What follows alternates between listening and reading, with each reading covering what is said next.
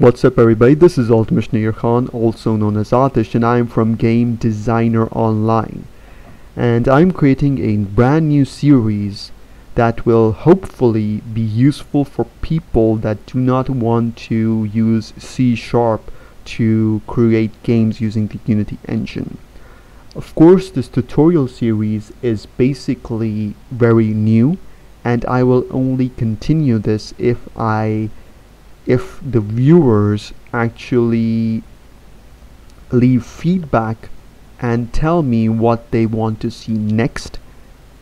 This will also help me determine whether or not this tutorial series is actually useful or not for people. I will see whether people actually enjoy doing this or enjoy watching this. Okay, so let me explain. I've been using Bolt for over a year, and it's a wonderful tool, a very wonderful tool, and I have created numerous games for my clients using Bolt only, and it works. Now I'm going to show you today inside the Universal Render Pipeline how to use Bolt. I assume that you know a bit about Unity. If you don't, I'm here to answer questions.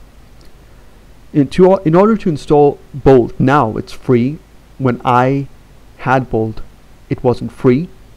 I bought it for $70. Now it's free.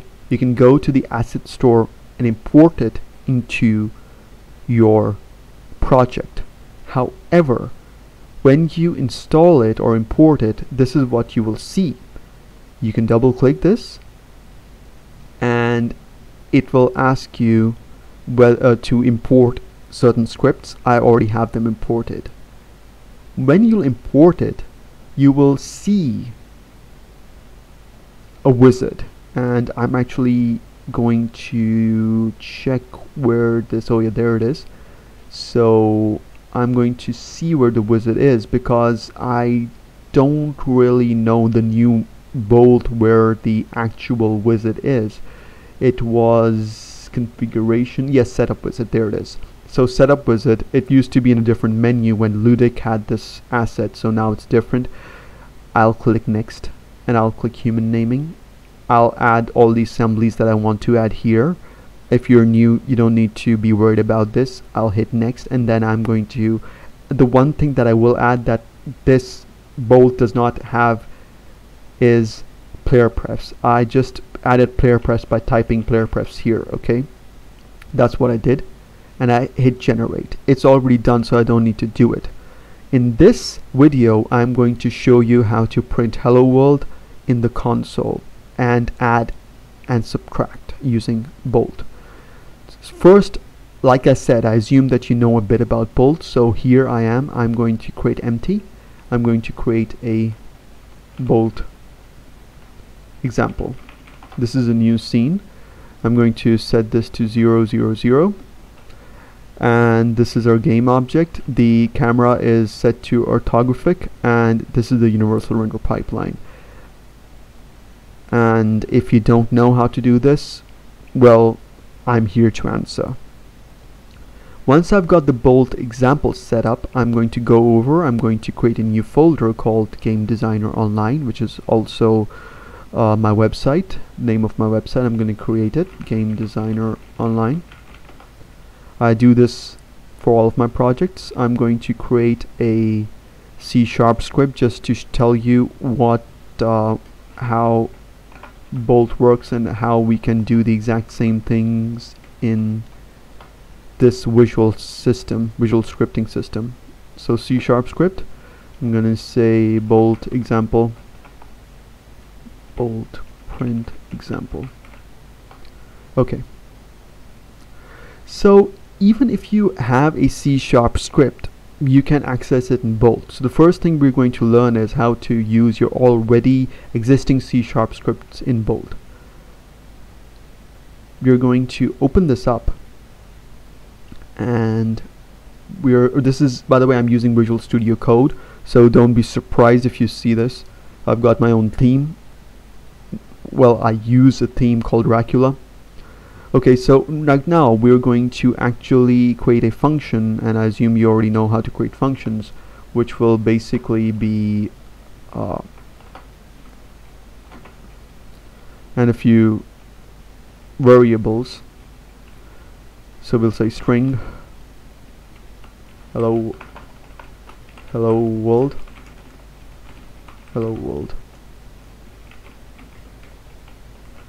Okay, we did that. Now we're going to say serialized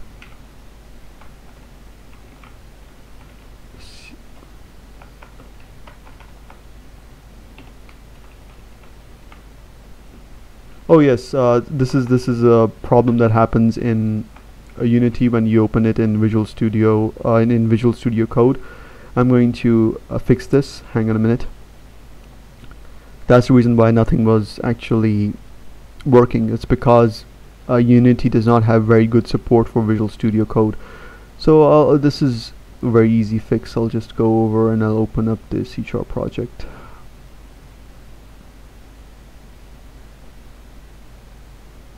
Now it's going to work.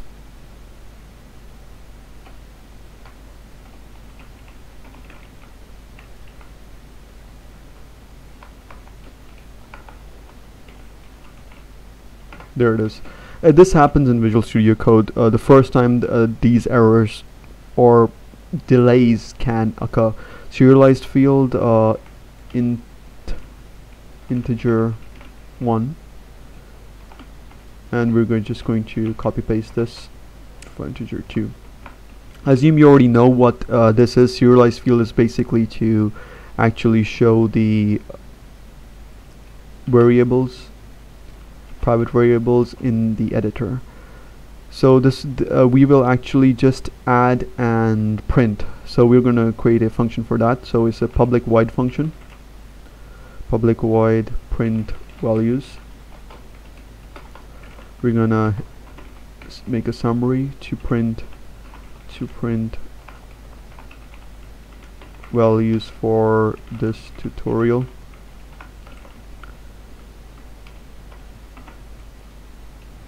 Format this. I'm going to say print hello world, and we're going to basically print integer 1 plus integer 2, and this is just going to print this. We're basically just going to print this and using this in the start method, using the start method or the start function. So calling print function here. Okay, so we've done this. Now we are going to basically run it in Unity.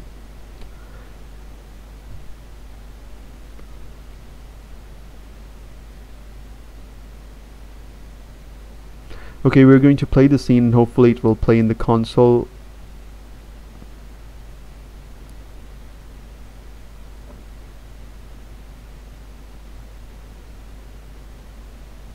Or is maximize on play. Another thing that I noticed is that I did not actually put the script here.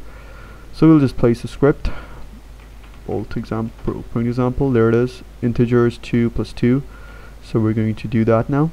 And we are going to maximize on plays off. This is also, by the way, don't be surprised, this is my layout, this is how I work. So there you go. So we printed hello world and we printed 4. Let's do this in Bolt now. First of all, I like to make one thing very clear, that you can use C# scripts inside Bolt.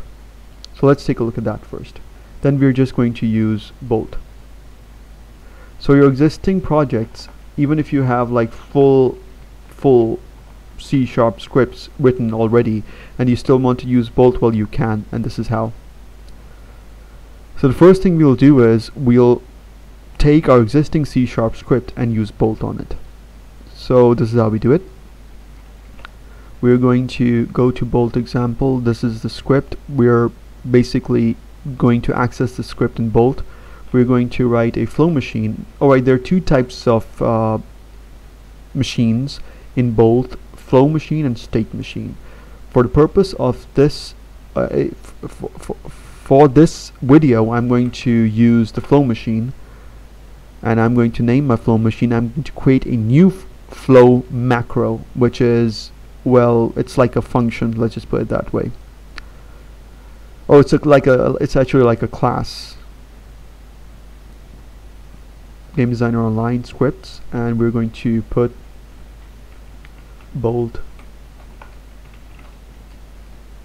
print example, and you can see it automatically attached itself here. We're going to put in bold print example script for tutorial. Okay, functions for tutorial. Okay, what's wrong with me today? I can't type properly.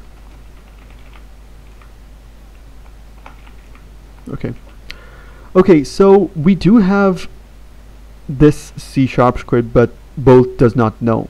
So whenever you create a new C# script and you want to access it in Bolt, you're going to go to Bolt over here. We're going to say update unit options. Once you do this, the Bolt will now take all of your existing C# scripts and add it into Bolt.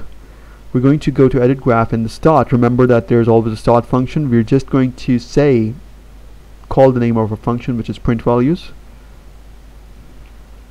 Print values. And that's it. Here we've got this C# script called inside Bolt. So what I did is I just left clicked on this little arrow, extended it, and then lifted my finger off and wrote print values. And since the script is already on this game object, we don't need to actually pass another game object to this. Okay, so now hopefully when we play this, it's still going to run. Remember, there's no start function now, so it's still going to run. Okay,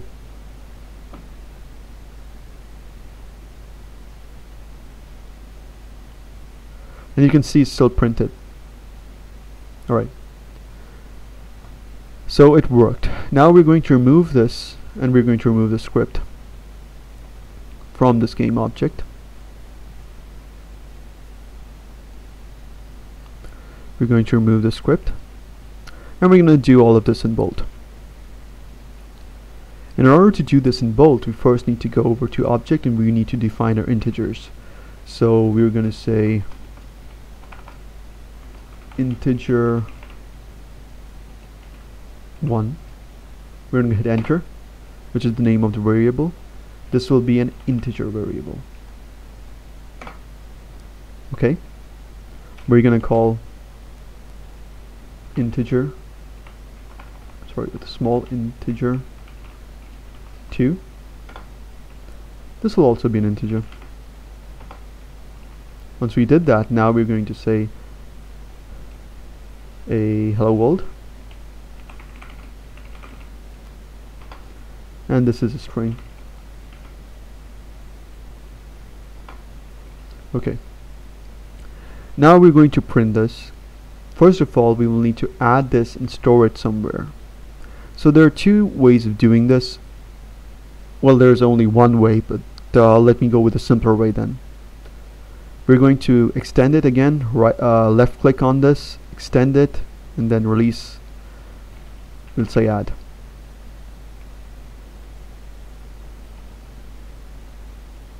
Sorry, print.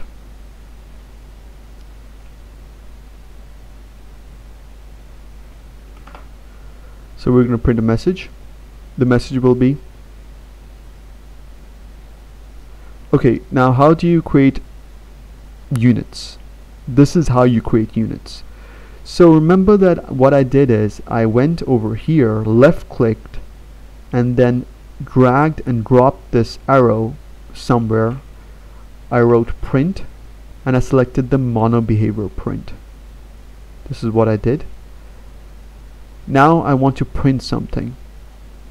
We're going to right click, add unit, and add an add unit. See, add. There are various types of adds. We are going to go with math generic add. We're going to drag and drop this integer over here and connect it by dragging and dropping this like that. We're going to take this integer and drag and drop it just like that. We need to convert this into a string. We're going to extend this and now write integer int to string, and it says integer to string. This is the unit we require, and as soon as we place this over here, the error goes away. In order to create groups, we are going to press control, left click, and start creating a group. I'll release my left mouse button now, and the group is created. Now adding two numbers here. Okay, we'll go over and click this print message unit, Control D to duplicate it, and connect the flow of this to this. We're going to print the hello world message now.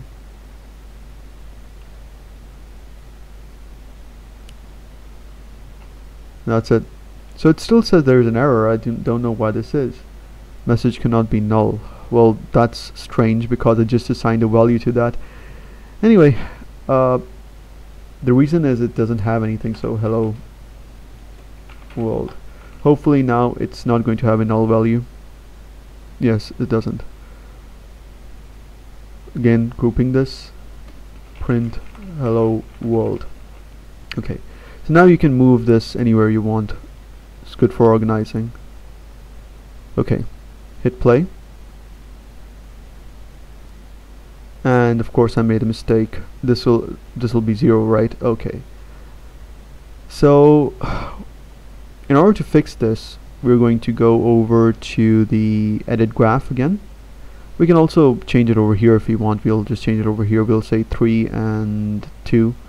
So remember that the variables that are over here and the object variables, they also show on the object itself.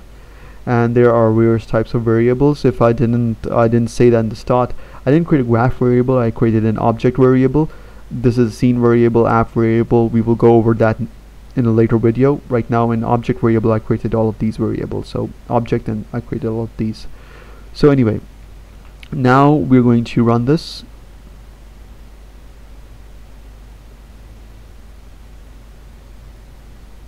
And there you go. So that's your first introduction to Bolt. Take care, and I'll see you in the next video, hopefully.